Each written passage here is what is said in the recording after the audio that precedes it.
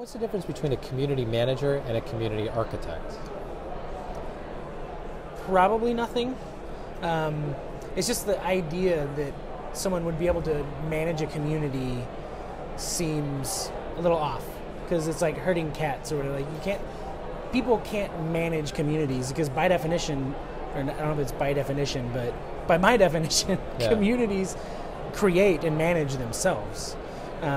So to be able to participate in a community, to draw out participation, to be able to help retell some of the stories that are forming, to help codify the language, to help describe what is going on in the community and invite more people to participate. Those are all things that you can do, but it's a very different thing from managing them. And so the reason I'm really excited about kind of the metaphor of community architecture is because on the management side, like if you're really thinking about owning or managing or directing or controlling a community, the types of things you can do have a lot more to do with the type of space that you create for people.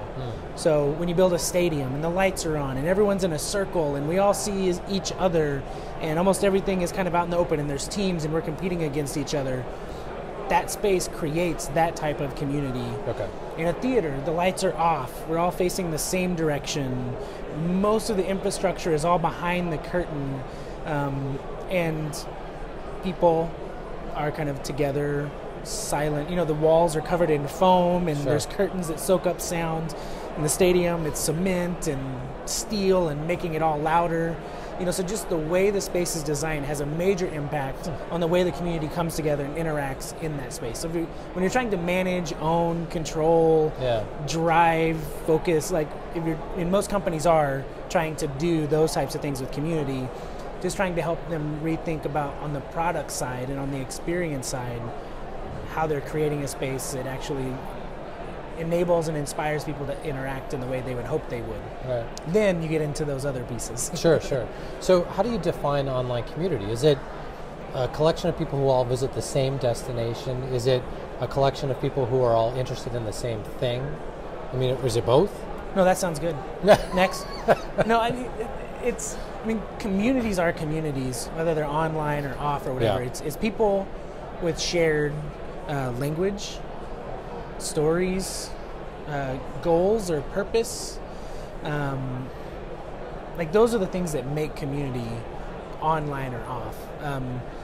So in the particular kind of the interest in the online world, because a lot of people are trying to build online communities, it's the very same types of things. It's just different ways of going about it because you're not sitting together. Like in the real world, best way to build a community is build a fire. And people are just going to come sit around and start talking. And the first thing people try to do is figure out, I like to fish. And you may be like, oh, me too. Or, I'm, more of a football guy. I like hockey. We like to figure out, what do we have in common? Mm-hmm. And then we start telling our stories, and they're the best whenever we kind of see ourselves in them. And so people come together that way. And then things fall apart when you don't have shared stories, language, interest, purpose, those types of things. So the joy is now you can literally, it's the worst use of literally ever. You can create communities that are across the globe, across span, people who may never meet in person are able to interact in ways, that might have never been possible before. So I had a friend who kind of tweeted this thing that kind of blew my mind. It's still messing with me a lot. It's like, imagine if Facebook or Twitter were here, what has it been, 15, 20 years since the Iraqi invasion? He's like, if they were here then, that might have been the first government overthrown by the people. Yeah. And they're just like, wow. Versus how much money has been spent on doing it not through connecting people online and virtually and helping them move into a physical community. I don't know. It's just crazy to me. No. So creating a vibrant online community, that's sort of the thing that a lot of companies are trying to pursue. But is there a certain amount of luck involved in it? Is it catching lightning in a bottle? I think a community forming exactly the way you had hoped it had before you started off would absolutely be capturing lightning in a bottle. Because I think that's almost impossible to predict. Right. When there's a willingness to allow the community to create itself and to create itself in the way that it wants to, that's totally predictable, creatable. I'm biased, but I really believe that like you could make a community out of anyone, out of anything, if you're open to exactly what that means, like what people are going to discover as this thing that binds us together. Mm-hmm. The nice thing is, though, is there's this crazy thing, homogeneous unit principle, where people like to be in units of people the same. Yeah. So that's, I don't know, whatever. Long, stupid word for a simple thing.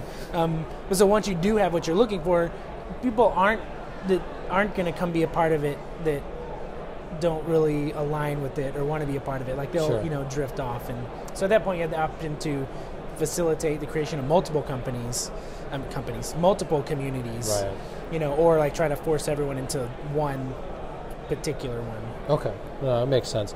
So the last question I have for you, are there aspects, and you seem to touch on this initially as well, are there aspects of community that can be, the community formation, that can be managed, those types of things that, if you're trying to build a certain type of community, you brought up the stadium before, you brought up the stage, and those do bring different expectations with them. So is that type of thing, and this is a bad word for it, but can it be manipulated in the way that you want it to be to form the type of community you're aiming for? Can we use intentional instead of manipulated? Sure, yeah. But yes, absolutely.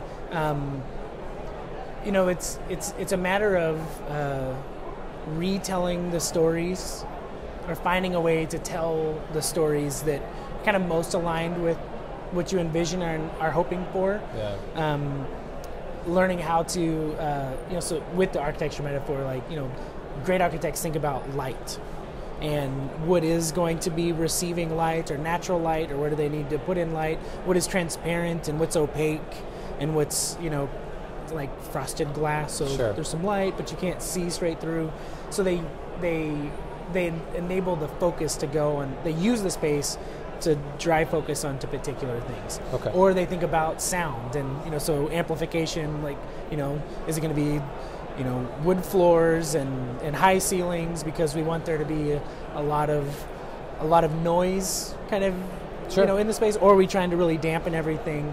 So similarly with communities, what is it that you're trying to highlight and bring forward? So is it individual contributions? Is it instead, trying to drive people into conversations? So if you're ever in a restaurant or something, you notice that they always keep the music, good ones, always keep the music at the point where you can't hear the next table, but you can just hear what's happening right there. So they have a lot of people crammed to in the smallest space as possible, but they also make it to where it still feels like a private conversation between the people who are, facing each other, and who came there together. So if that's what you're trying to do, then there's, so is it wide open forums, or is it, a focus on content and kind of hide the conversation? Is conversation allowed at all? Yeah.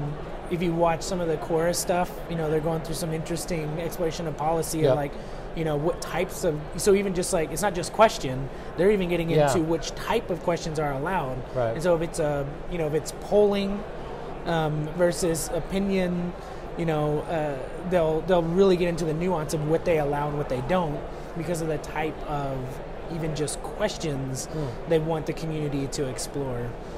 So all kinds of things like that can certainly be utilized as you're moderating, and as you're inviting, and as you're marketing and messaging to really shape a community a certain way. Interesting. Well, thank you very much for being with us. I appreciate it. Thank you for having me. It's so great to meet you.